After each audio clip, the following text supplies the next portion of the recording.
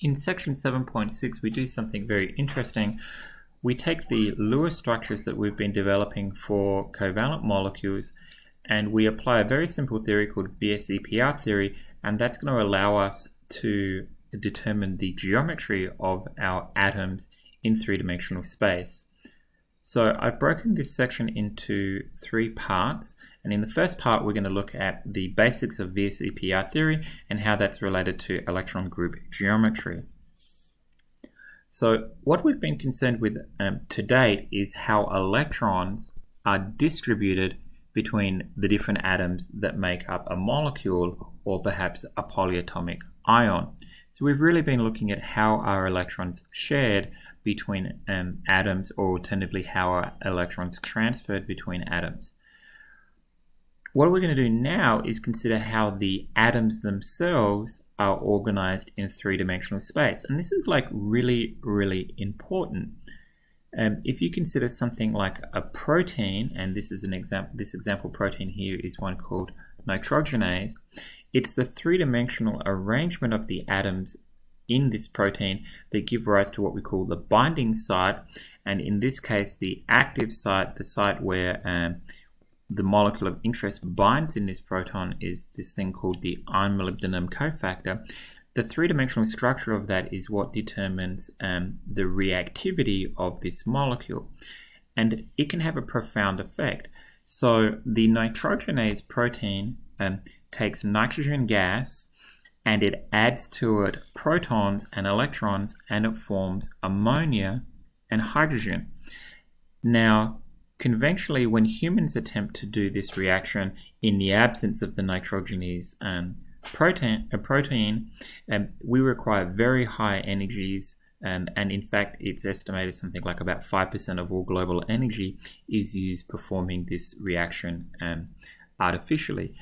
Now, the nitrogenase protein, guess what? It does this reaction at room temperature, using very small amounts of energy. It does it effortlessly, and it all comes down to the very precise arrangement of atoms in the iron molybdenum cofactor. So what Lewis structures describe is how atoms are connected to one another and how electrons are being shared. And the majority of the time, these Lewis structures are not actually related to the three-dimensional shape of our molecules. So carbon dioxide has this Lewis structure, where we have three atoms, two oxygen atoms, that are the outer atoms and a central carbon atom. And we tend to draw it like this, where all of the atoms are in a line. And it actually turns out that that is the correct three-dimensional structure of the molecule. So yes, indeed, they are all lined up in a straight line. But you could imagine that they could also be in a bent kind of shape. And the Lewis structure isn't able to tell us, will this molecule be linear, like the ball and stick model that is shown, or whether it will be bent. Now, when we draw the Lewis structure for methane, we tend to draw it like this, where we put 90-degree bond angles between the hydrogen-carbon hydrogens there. But in reality, and we also kind of tend to indicate that it's flat. In reality, it is not flat, it's three-dimensional, and the bond angle, the hydrogen-carbon-hydrogen bond angle, is nowhere near 90 degrees, it's actually 109.5. So the Lewis structures are not intended to indicate the shapes of the molecules, they're just intended to tell you how electrons are being shared. So the simplest model, and the first model that we're going to consider that can help us understand molecular shape, is called the valence shell electron pair repulsion theory, or what we call VSEPR theory. And it's a very simple idea. It recognizes that electrons are negatively charged, and things with the same charge tend to repel one another and keep out of each other's way. So the VSEPR theory is quite simple. It says each group of electrons around a central atom is located as far away from each other group of electrons as possible in order to minimize repulsions. So it's a pretty simple idea. If you have a group of electrons around a central atom, those different groups are just going to kind of position themselves geometrically to maximize their distance between each other. So what do we mean by an electron group or a group of electrons? We mean either a lone pair of electrons or a bond of any type. It doesn't matter whether it's a single, double, or triple, that's one electron group. So if I look at carbon dioxide, what I have to, and I want to figure out the number of electron groups, what I have to do is begin with an accurate Lewis structure. So here it is here, the carbon is connected to the oxygen via double bonds. And so do we have any lone electron pairs on the carbon atom? There are 0 of those. How many bonds do we have? 1, 2. So this molecule has 2 electron groups around the central carbon atom. So let's go ahead and do some more. This is the Lewis structure for ammonia. You start to memorize some of these after a while. So how many electron groups? Well, it's got the 1 lone pair, and then we've got 1, 2, 3 bonds. So that gives me a total of 4 electron groups. Okay. If I go to SO2 and I go through and I draw a Lewis diagram for it, the best Lewis diagram for it, it ends up being like this. Turns out that this molecule has an expanded octet. So I've got 1 lone pair and I've got 2 bonds. Keep in mind you don't count the double bonds twice, so it's got 3 electron groups. If I draw the Lewis structure for the water molecule, I end up with a structure like so. It's got 2 lone pairs, and there are 2 bonds there, 1, 2. So it has a total of 4 electron groups. Okay. So why is it important to know the number of electron groups? Because it's the number of electron groups around a central atom that are going to determine the shape of our molecule. So this number of electron groups is referred to as the steric number. So it's pretty simple. It's the number of atoms bonded to the central atom plus the number of lone pairs on the central atom, and that gives you this thing called the steric number. And you know, it can go, we're going to see examples where the steric number goes as high as like 8. Or actually, we're only going to go up to 6, but it can go higher. We're actually going to go to 6. So methane, number of atoms bonded to the central atom, 1, 2, 3, 4. No lone pairs, steric number 4. Now, the VCPR theory said that every group of electrons around a central atom is located as far away from each other group as possible to minimize repulsions. So we're going to look at central atoms that have 2 electron groups, 3 electron groups, all the way up to 6 electron groups. And think about how you can organize these groups so that they put the maximum distance between each other. So when we have 2 electron groups, the best way of organizing those 2 electron groups to keep the maximum distance between each other is in what we call a linear fashion with 180 degrees between the 2 groups. When we have 3 electron groups, the best way of organizing them so that they can keep out of each other's way is in an arrangement called the trigonal planar arrangement. This is flat, and we have the 3 electron groups are pointed towards the corners of an equilateral triangle with a bond angle of 120 degrees between them. When we have 4 electron groups, this I should point out is 2 electron groups. When we have 4 electron groups, we will have the tetrahedral electron group geometry, where we have the atoms or the electron groups are directed towards the corners of a triangular based pyramid with the central atom in the middle of that pyramid, so it's 3-dimensional, not planar, and then the bond angle between those electron groups is now 109 degrees. So that's for 4 electron groups. We'll look at this, why we are drawing some of these things in shapes other than lines a little later on. When we have 5 electron groups, those electron groups are going to be organized in what we call the trigonal bipyramid arrangement. We have our central atom with 1 electron group directed above it, 1 electron group directed below it with 180 degrees between them. And then at 90 degrees, all in a plane, sort of bisecting the angle between those 2 electron groups, is a set of 3 electron groups all in the same plane that have 120 degree angle between them. And again, I'll have to go through this in a little more detail later. When we have 6 electron groups, which is the biggest one that we're going to be considering, we have the octahedral arrangement of electron groups. We have our central atom, we've got 1 atom above it, 1 atom below it, and then there is a plane of electron groups sort of that bisect those 2 and contain the central atom, and those electron groups all have 90 degrees between each other. And again, I'm going to have to kind of explain what this looks like to you a little later on. So yeah, it's kind of an interesting sort of a setup, and we also need to explain why we're putting these dashes and why we're putting these wedges, and we will get there.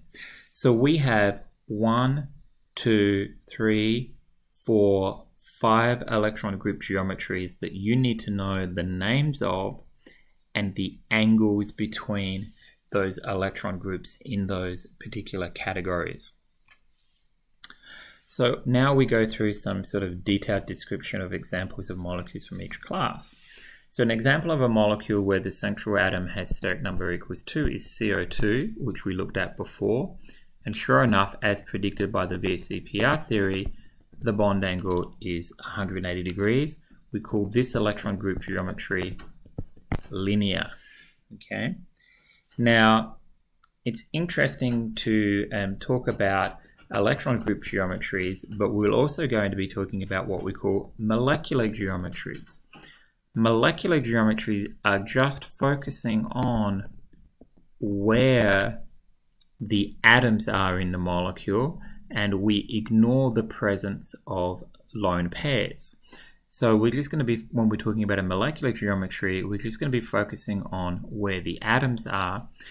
And the important thing to recognize is that the electron group geometry and the molecular geometry will be identical when you don't have any lone pairs on your central atom. So we don't want to get too bogged down in that distinction for CO2. When we go to steric number equals 3, we have the trigonal planar electron group geometry, and that's going to have an ideal bond angle of 120 degrees. So a good example of this is the electron deficient molecule that we talked about earlier, boron trifluoride. And so the angle in here is 120 degrees, and this molecule is flat. It has the trigonal planar arrangement. Now, if you don't have any double bonds here, you can have an electron deficient molecule. More common is to have a trigonal planar molecules that do have a complete octet by forming a double bond to one of the atoms, and a good example of that is the nitrate anion. So here we have nitrate, it's got 1 double bond in here, but we've got 1, 2, 3 attached atoms, so steric number equals 3. This is also going to be trigonal planar, it's going to be flat, and it's going to have a bond angle in there of 120 degrees. Here's another one. This is called formaldehyde, CH2O.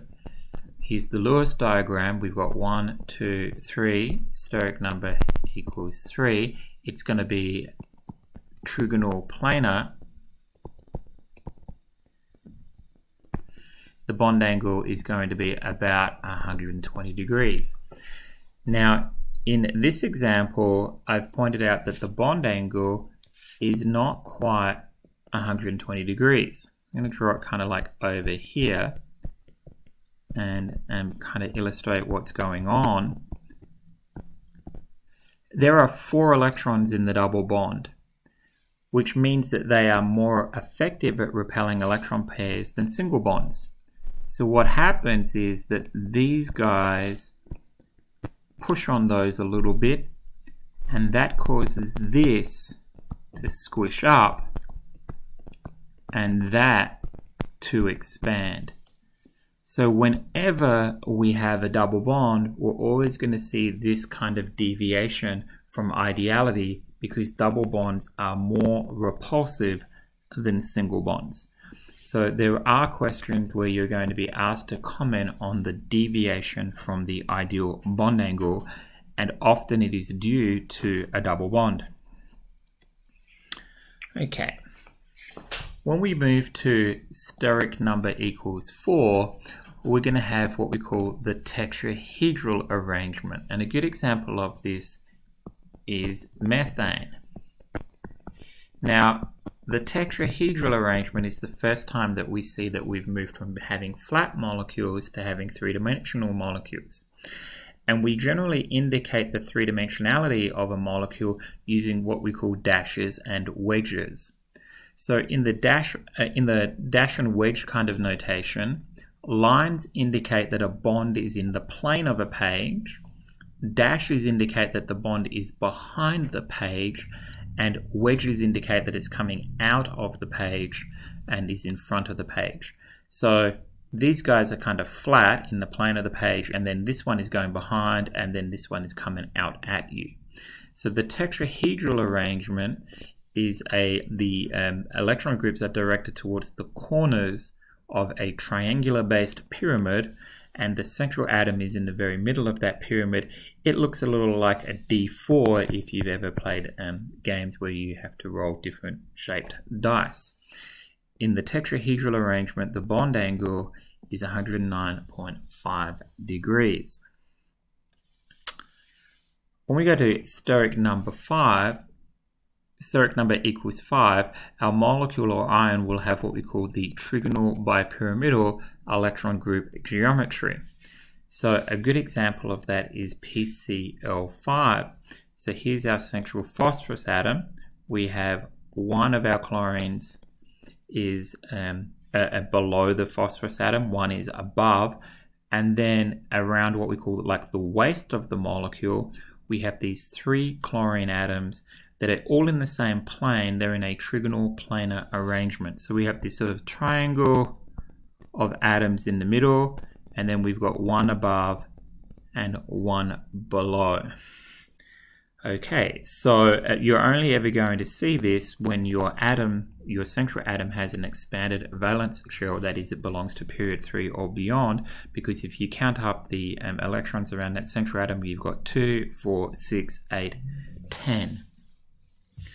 So for trigonal bipyramidal, you can see there are really 2 types of atoms. There's these guys that are above and below the central plane, and then there are these guys that make up that central plane.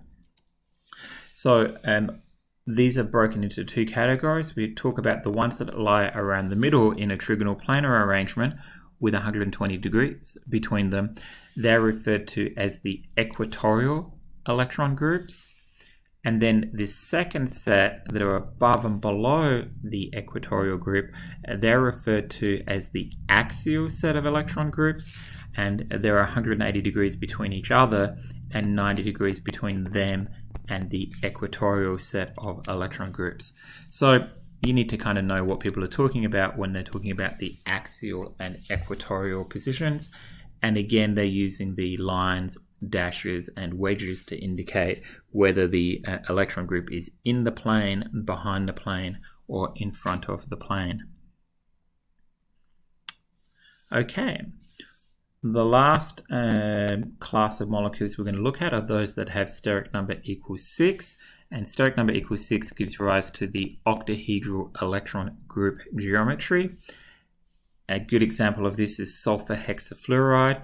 Again, you're only going to be seeing a central atom with 6 things attached to it when you have an expanded valence shell. So your atom comes from period 3 or beyond.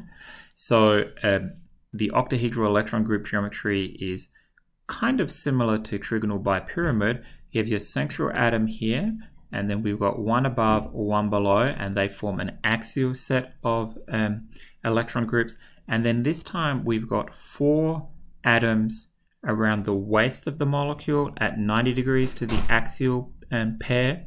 But these guys, they have 90 degrees between them rather than 120. So they are in what we call a square planar arrangement. They're all in the same plane, but those electron groups are directed towards the corners of a square. Again, we can talk for the octahedral arrangement, we can talk about equatorial electron groups and axial electron groups. So the equatorial electron groups are all in the same plane. There is 90 degrees between them, and they are directed towards the corners of a square. This is referred to as a square planar arrangement. Above and below that square planar arrangement, we have the axial electron groups, and they have 90 degrees between the equatorial set and 180 degrees between each other. So all of the bond angles in the octahedral arrangement are 90 degrees. Okay, so that gets us to the end of the first section that I wanted to talk about, which was just the basics of VSEPR theory and how we have these 5 different electron group geometries.